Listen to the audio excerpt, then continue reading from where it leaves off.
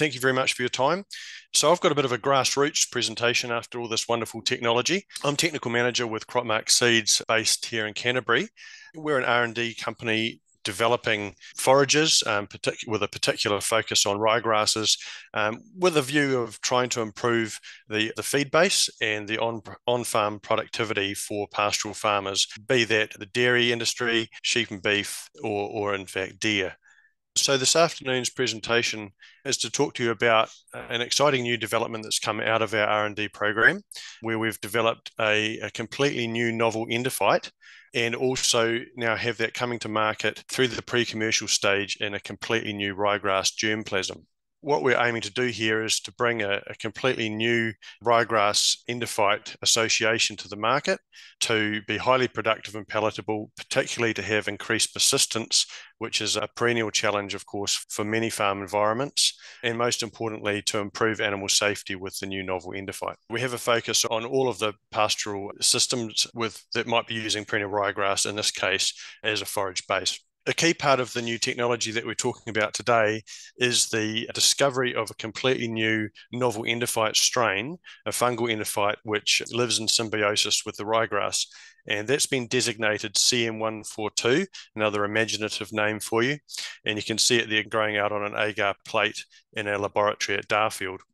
Now, this is a new endophyte that came out of the Margot Ford Centre in Palmerston North, and it was originally discovered in Greece in a very hot and arid climate, and it's very well suited for the environmental pressures that we're facing with global warming and to be associated with ryegrasses in New Zealand. And the reason that we're very interested in it is around its chemical profile. It produces epoxy xanthotrims at what appears to be just the right threshold levels to give really effective insect control.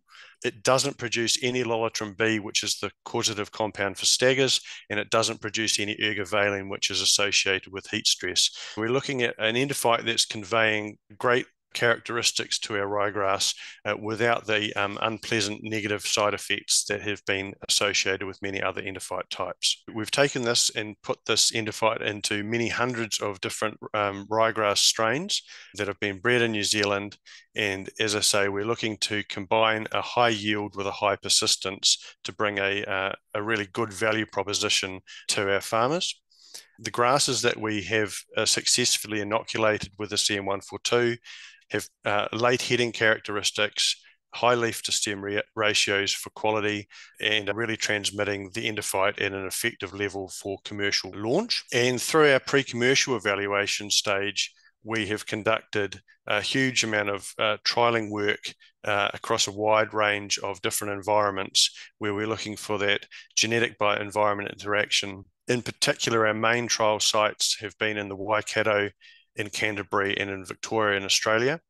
And that's enabled us to screen a large amount of germplasm associated with the CM142 and to select those that are elite in terms of their yield, their seasonality of production to fit with the pasture demands of farms, and very importantly, the persistence of yield over many years. Another component of our trialing system is graze trials.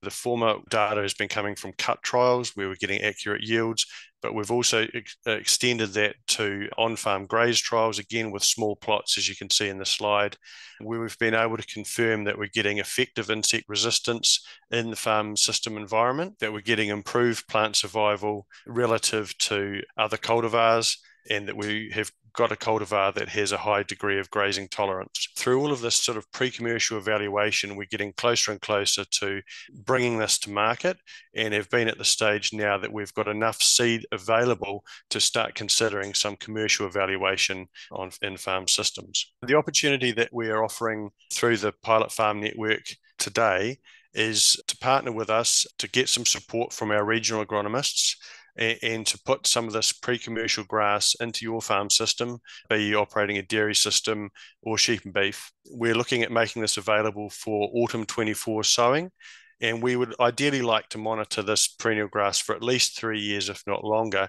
in your farm system in the way that you would normally be managing your pastures to give both yourselves and us a greater level of knowledge and understanding of how it's actually performing in the real world across New Zealand. In terms of what the offer is today, we see this as being provided to a maximum of 25 farmers, and we're looking to provide it with a mix of white clover, as you would normally be sowing for a rye clover pasture. We're able to offer enough for 5 hectares per participant, and we're looking to provide a 50% discount on the typical retail price of a high-performing perennial ryegrass, such as this one.